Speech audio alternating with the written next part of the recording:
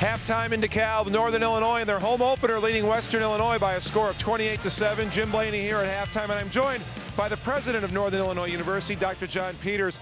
And we're enjoying a football game here, but I think it's important for the fans to hear a little bit about what's going on with education in the state of Illinois, because what happens at public universities like Northern Illinois, like Western Illinois for that matter, is greatly impacted by what happens in Springfield. And the budget impasse over the summer is really causing some difficulties in budgeting. Can you explain a little bit about that? Yeah, particularly our oldest aid program for our neediest students, the Monetary Award Program, the MAP program.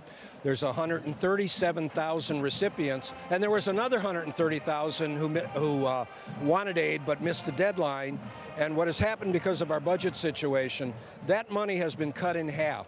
So there's 137,000 students right now at universities who have funding for this semester, but in the spring it drops to zero. It drops off the table. And it's not just the public institutions, it's also the private institutions. Loyola and DePaul, all of us, 137,000 students.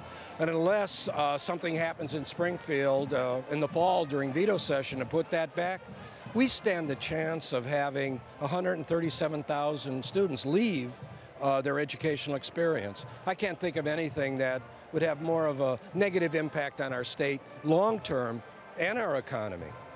And just to clarify, that 137,000 students, that's all across the state of Illinois, correct? That's all across the state of Illinois. At our institution, NIU, we have 5,000 of our 18,000 freshmen that have some sort of MAP money, and many of them have the full amount. This is true of every university, both public and private, and the community colleges.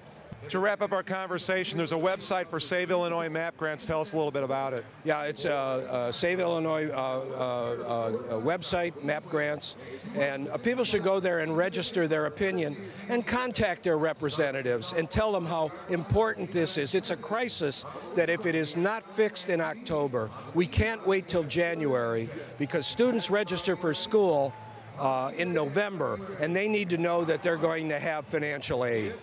Dr. Peters, thanks for your time, and thanks for playing host to us tonight. We really appreciate it. Dr. John Peters, president of Northern Illinois University.